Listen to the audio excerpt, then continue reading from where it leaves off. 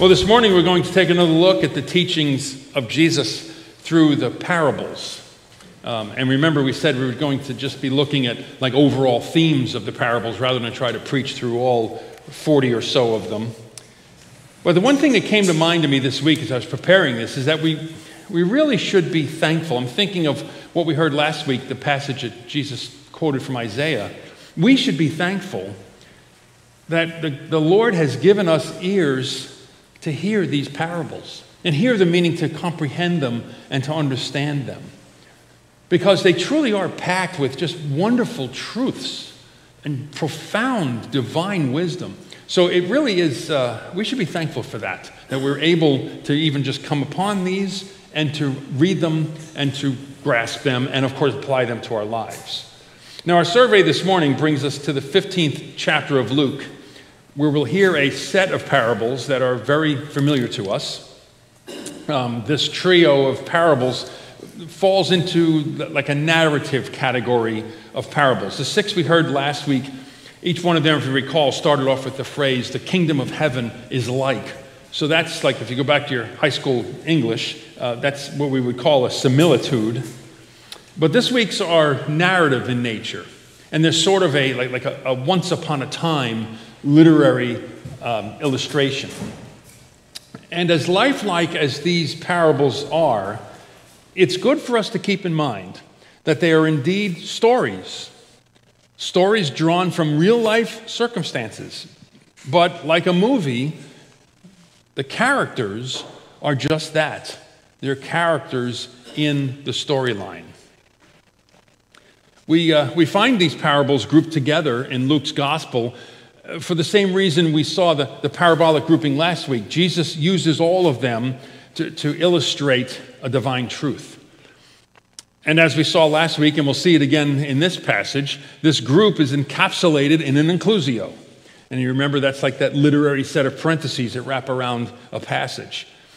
So when you listen to the reading of this particular portion of Scripture, listen particularly to verses 1 and 2, and then at the end, when you hear the words of the older son in verses 28 through 30, that's where you'll see the inclusio.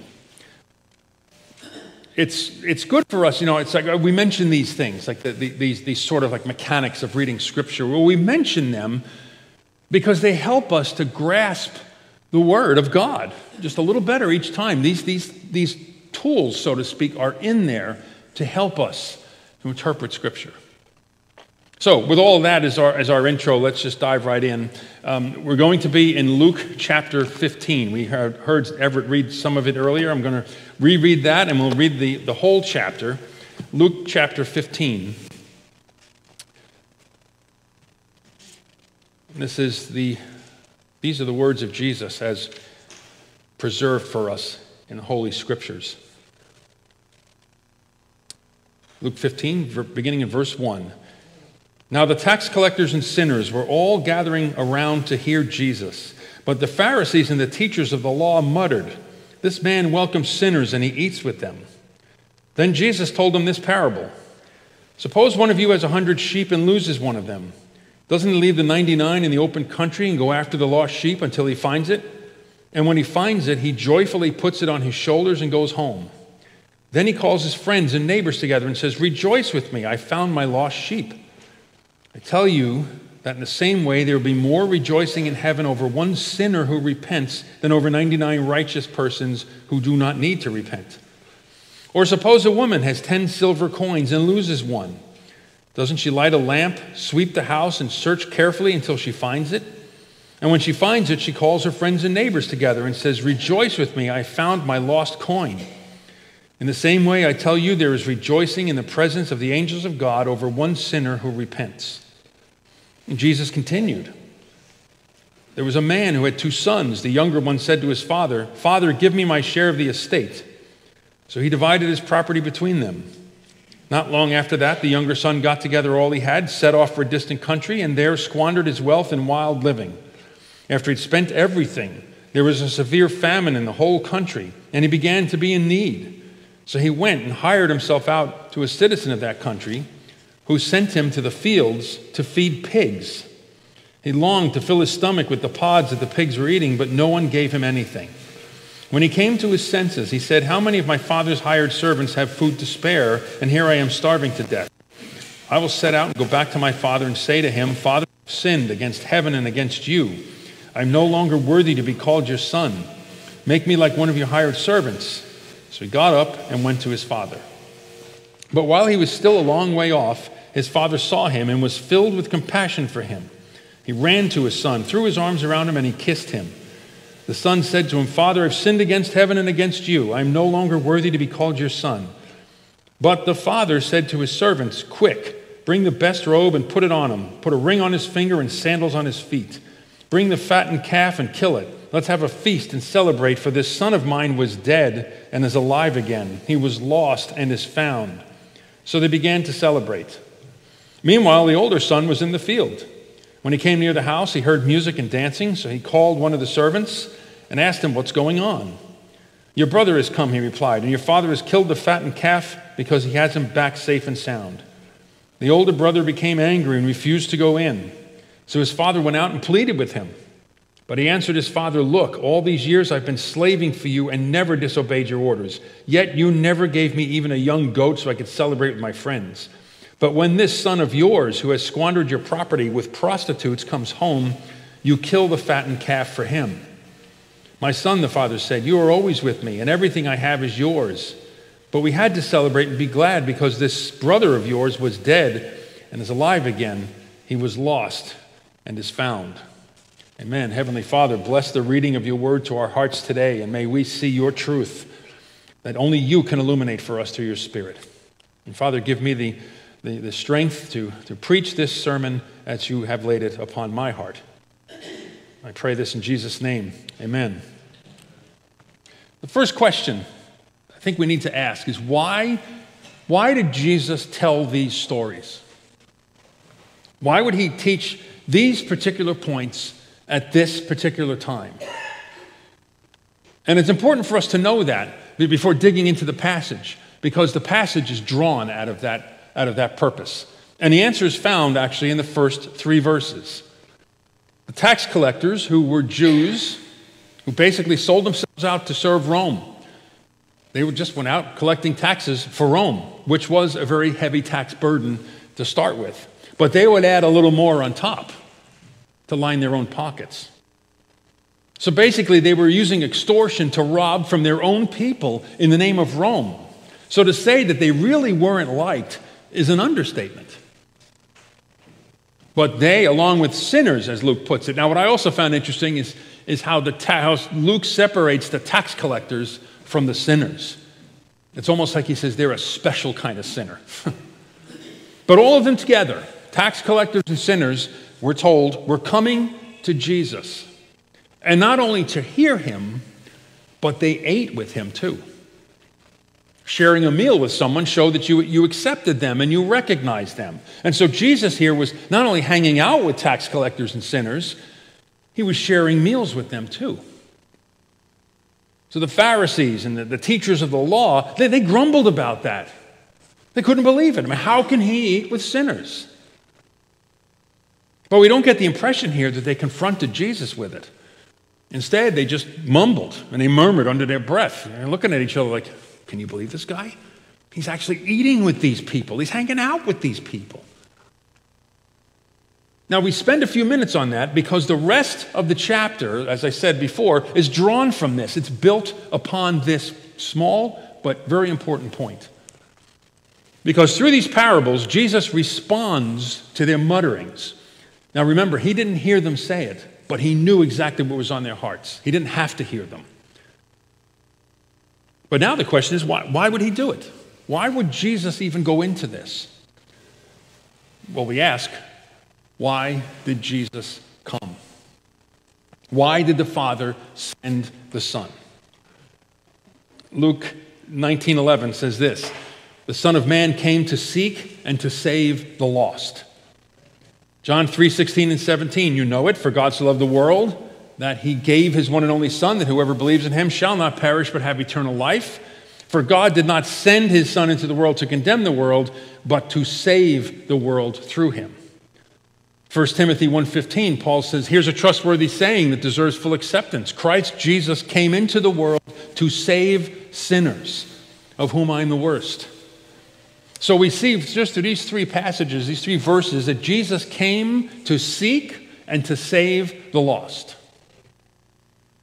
Now, rather than declare that point to the Pharisees and the teachers of the law, Jesus took the opportunity to teach a significant truth that not only explains why he was found among the sinners, but it also serves as an admonition against the leaders. But he received the tax collectors and sinners, and he preached the great love of God, which would draw mankind to himself through his great and very costly grace. But that's the point of this passage. Jesus is explaining the grace and mercy of God towards sinful mankind and showing that that is the basis of his ministry. Now, a couple of things about structure here is going to help us. First, that the parables, if you look at them, they're very similar, but they increase in intensity as they go. The first speaks of one sheep in 100. The second speaks of one coin in 10. And the last one speaks of one son out of 2. The value of that which was lost increases significantly as this whole discourse unfolds. Secondly, the main characters are pretty diverse. He puts the Pharisees in the place of a shepherd. So we have a shepherd, we have a woman, and then we have a rich man with 2 sons. And that speaks of how God's love knows no boundaries, because all have sinned. There's no male or female, Jew or Gentile, or if we put it in our context today, no white, black, Hispanic, Asian, doesn't matter. All have sinned. And third, the first 2 parables will serve as a setup for the last one. I mean, they're very similar in form, with some subtle differences, but the point of each of them provides the background for the story of what we call the prodigal son. Each one of them focuses on something or someone that is lost.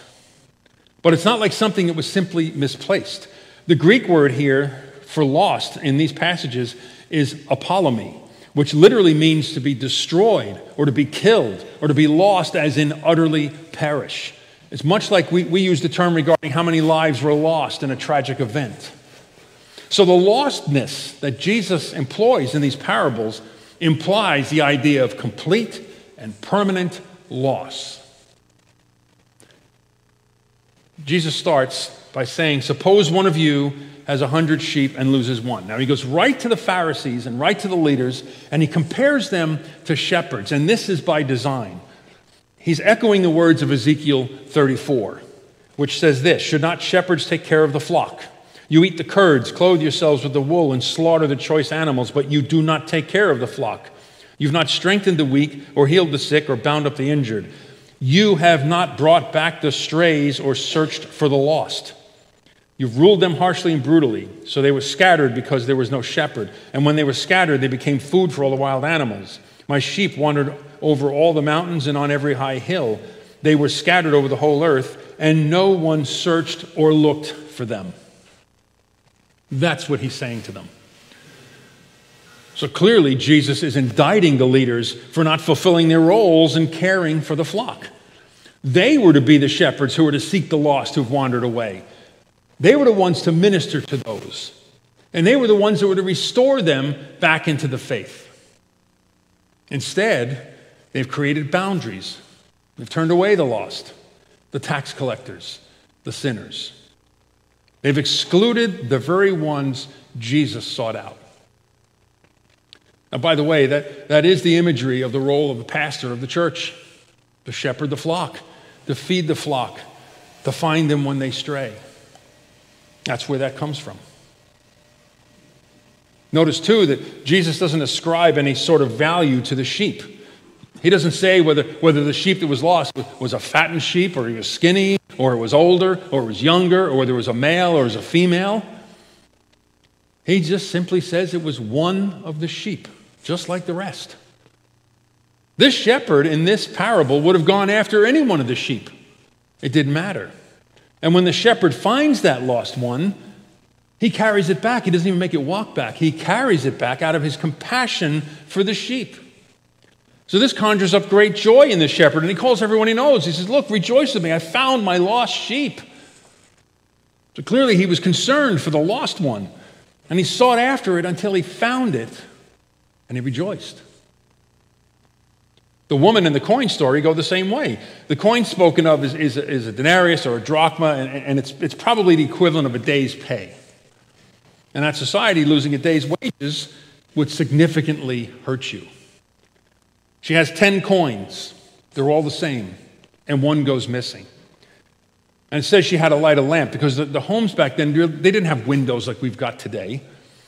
So it was dark. So she puts on a lamp, and to find something lost in that house was really hard because of it being dark. So the only way she could do it was to sweep the house, which really means she's sifting through dirt to find the coin. And she finds it. And she calls to her friends, rejoice with me, I found my lost coin. Something of value was lost, and it was as good as gone, but she found it. Now, both stories end the same way. It says, I tell you that there's more rejoicing in heaven in the presence of the angels of God over one sinner who repents. Over one sinner. And Jesus adds another stinging indictment to the leaders when he says that there's more rejoicing over one who repents over 99 righteous people who don't need to. It's almost, now you can picture this. It's almost like as Jesus is saying this, he's using air quotes, right? Oh, repents over 99 righteous people. Righteous people who don't need any, they don't need to repent. They're fine. All need to repent. No one seeks after God. And Jesus is saying to them, even you Pharisees, you're all pious about yourselves. You too need to repent. I mean, listen to his words in Matthew 23. He said, woe to you, teachers of the law and Pharisees, you hypocrites. You're like whitewashed tombs, which look beautiful on the outside, but on the inside are full of the bones of the dead and everything unclean. In the same way, on the outside, you appear to people as righteous, but on the inside, you are full of hypocrisy and wickedness. May those words never describe us as children of God. May we never, ever become like Pharisees. Now, the point here in these two parables is that God's desire is that none should perish and that his Son's ministry is to go and find the lost. And each one of them is just as valuable, just as cherished, just as loved by God as all the others. And it brings great joy in the heavenlies when one lost soul turns to God in repentance. When one lost soul is found. These two stories, now if you think about it, they kind of speak in the abstract, right? It's a story of a lost sheep and a story of a lost coin. But now the Lord brings it into a real-life analogy. A father with two sons. And there's a lot in this parable. We could probably do a whole series on this parable alone. But we're looking for the point that ties all three of them together. So there is a relationship between the two sons. It's a classic sibling rivalry. And it's much like Jacob and Esau, where a blessing was manipulated. There's a relationship between the father and his two sons. And he clearly, as we read through it, he clearly loves them both. And there's also the way in which the younger squandered his inheritance to the point of having to serve as a pig herder. Certainly an occupation that was absolutely abhorrent to Jewish people. So that shows us that the character of the younger son could represent somebody who's indifferent to the idea of holiness, or maybe that he fell into utter desperation, or maybe both. But in essence, the younger now became a slave. And then there's the way the older son rebukes his father. And you can hear the disdain in his voice. This son of yours, you've done nothing for me, but you do all of this for him.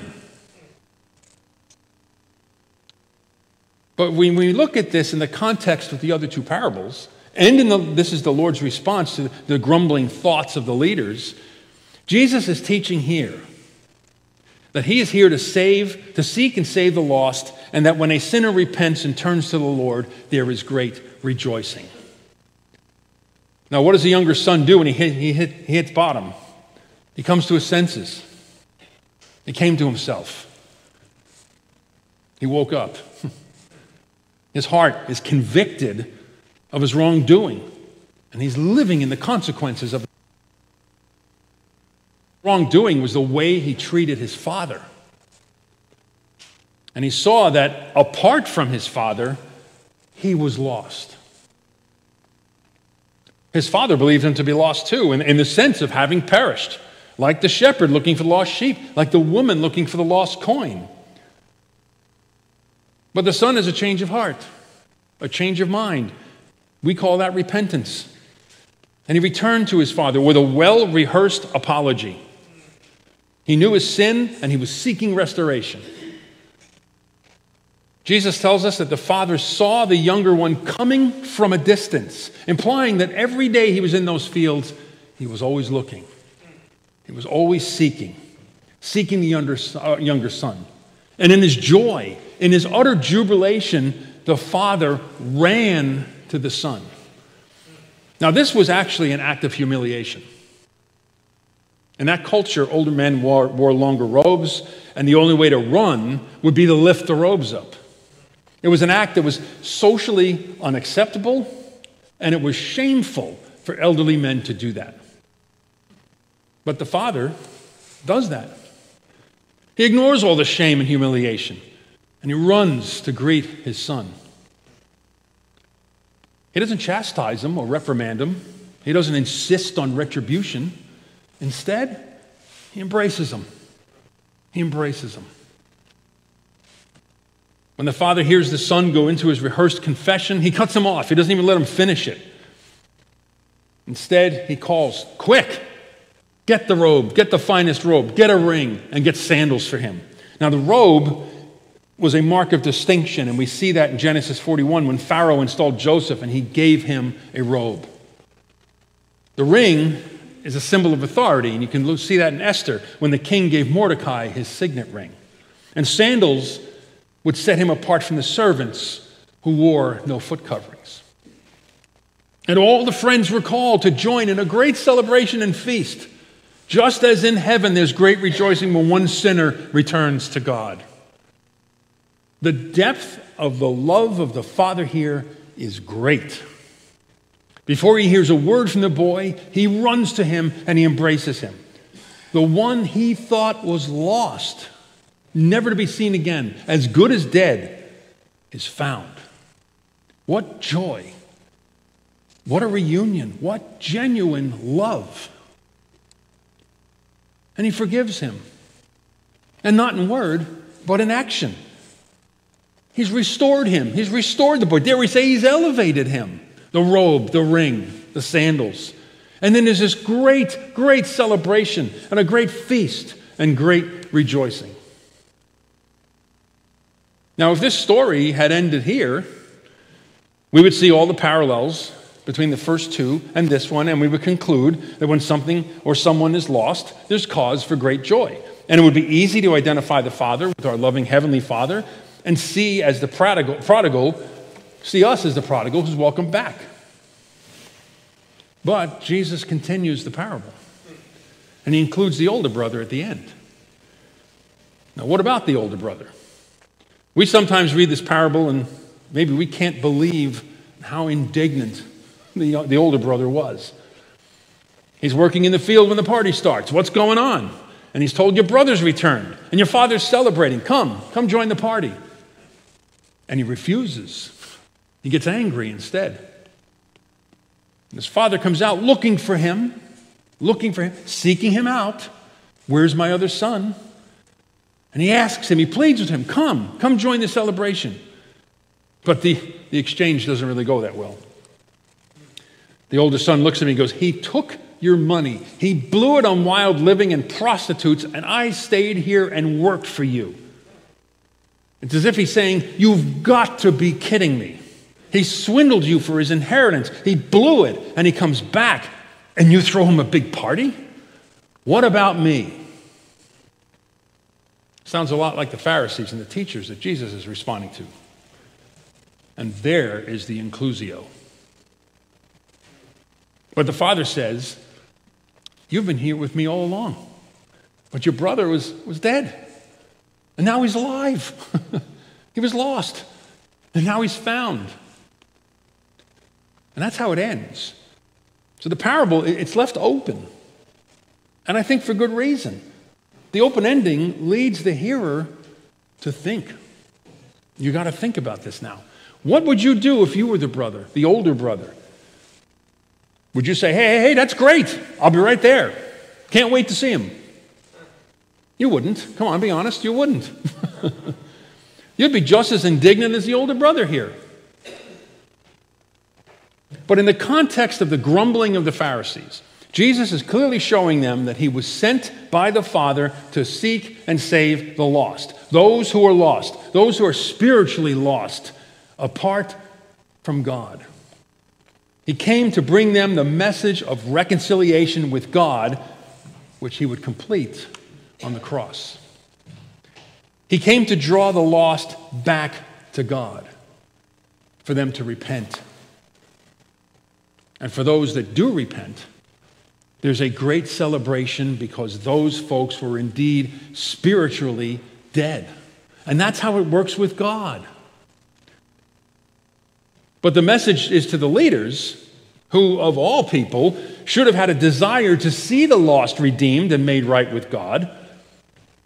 The leaders knew the scriptures. They were in that position. They were in a position to lead the flock, to protect the flock, to nurture the flock, and to find the strays and bring them back. But because of their hardened hearts, they didn't see the overwhelming value of each individual soul. They didn't see that social status doesn't mean anything to God. They saw them as low-life, sellout tax collectors and sinners who they, the leaders, deemed not worthy of forgiveness. And so this whole exchange truly is a rebuke on them.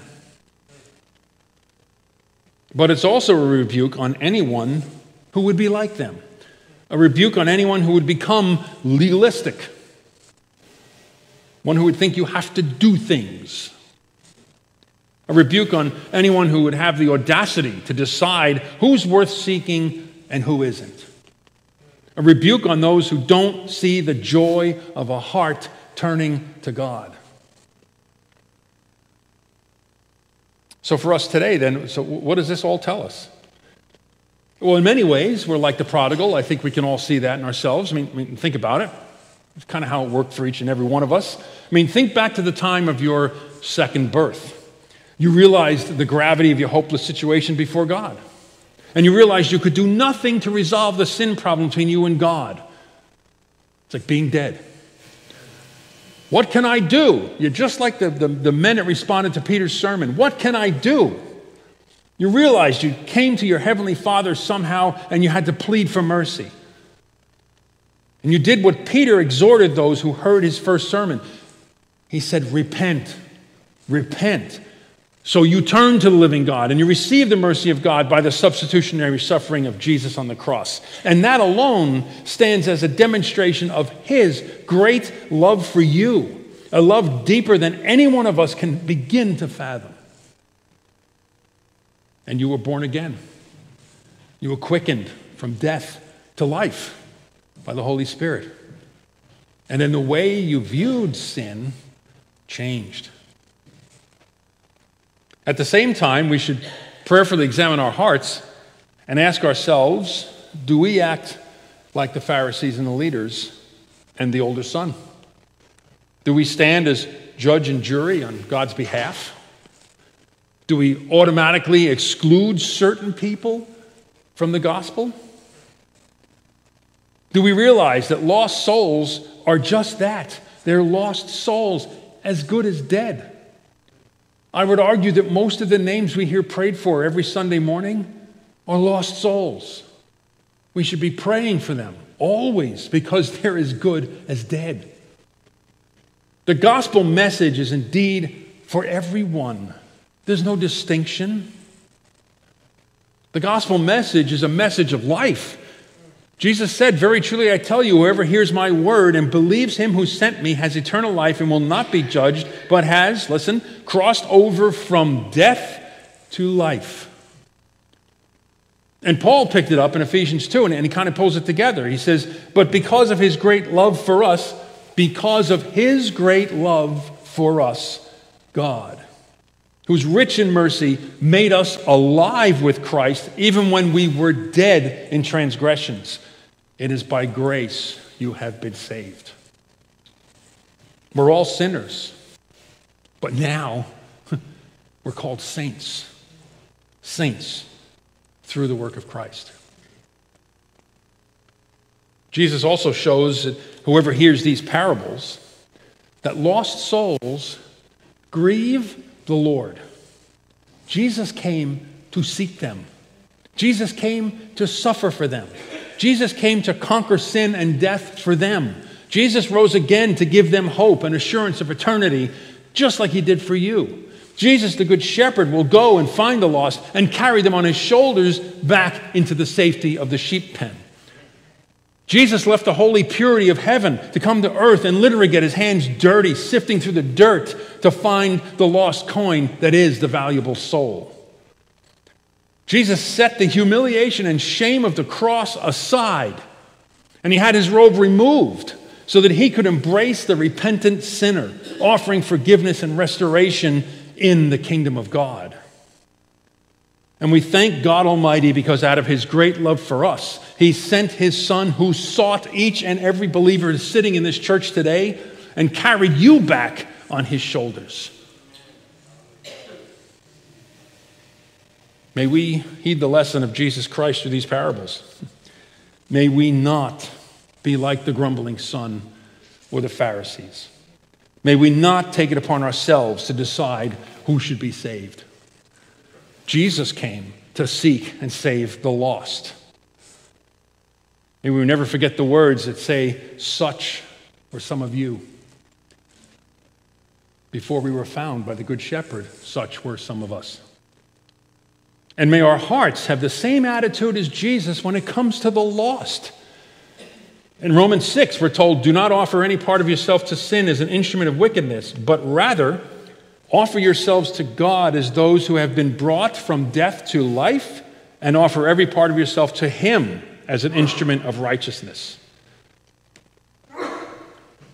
So may the Lord speak the good news of the gospel of Jesus Christ through us and into the hearts of all the lost.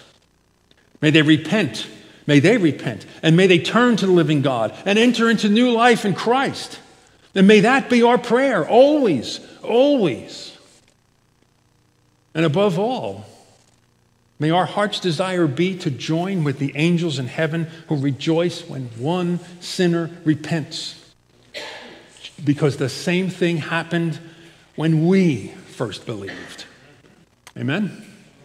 Amen. Let's pray. Heavenly Father, we thank you that Jesus came and sought us out.